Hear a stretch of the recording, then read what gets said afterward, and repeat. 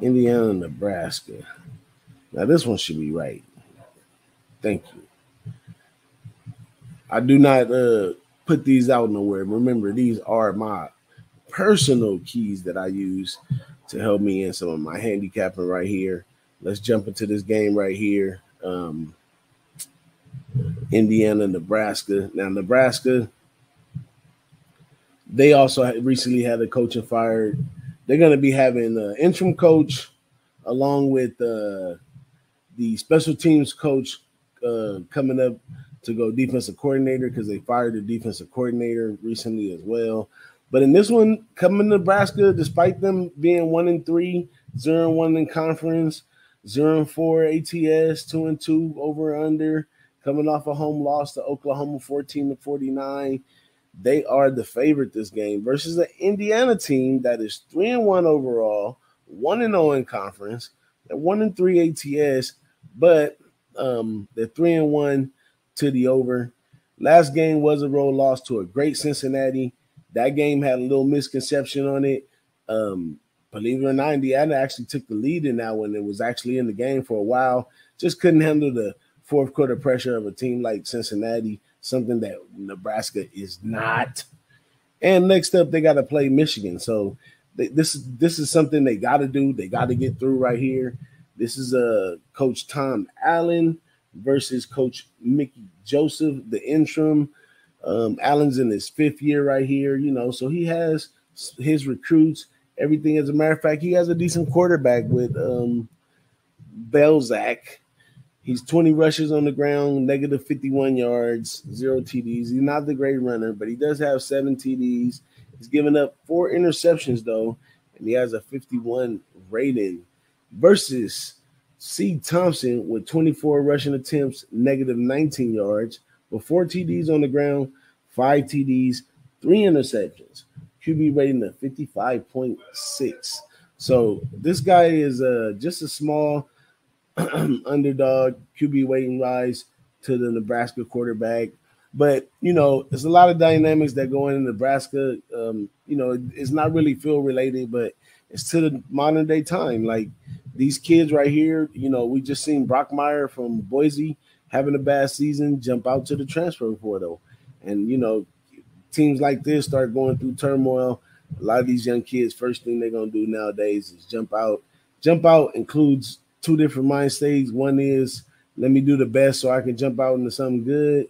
2 is just let me hurry up and get out of here. So those are the dynamics of that. Now let's look at this defense over here of Nebraska, okay? This defense is ranked almost last, 118, giving up 41 points a game, 583 yards a game. You can do it on the run or the pass. 43 attempts for 253 yards, 41 attempts for 330 yards. They only have 2 interceptions and 4 sacks for the season. They're giving up 50% on third down, but they are 80% in the red zone. This game is leaking from both sides. Plus, it's not enough turnovers in that as well, with the 2 interceptions and the pressure from the sacks, only 4 sacks. Now, the offense over here, they're not the greatest offense, but they're 3-1. You know what I'm saying? So we got to pay respect to that. But like I said, the quarterback's not the greatest, but they're ranked 76 on offense, 26 points a game, 398 yards per game, 33 rushing attempts for 73 yards, 57 passing attempts for 324 yards. So they're definitely a pass-first team. They've given up 9 sacks. They're 45% converting third down. They're 84% in the red zone. Just a pass-heavy offense.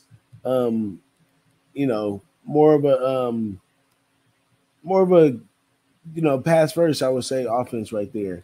Now, defensively, they're ranked 84. They're giving up 31 points. Opponents are getting 462 yards. They're bleeding at the rush and the pass as well, too.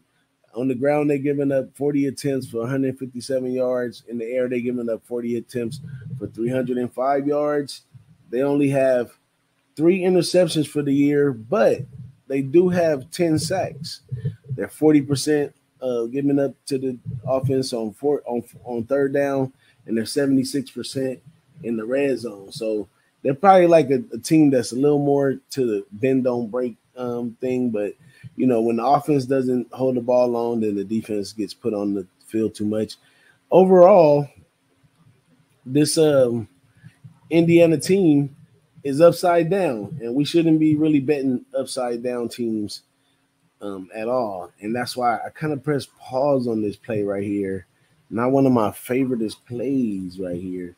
But let's go to the offense on Nebraska, ranked 65th, 28 points a game, 455 yards. They run the ball 41 times for 176 yards.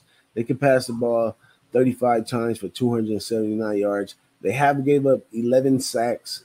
They're 52% on third down and 88% in the red zone.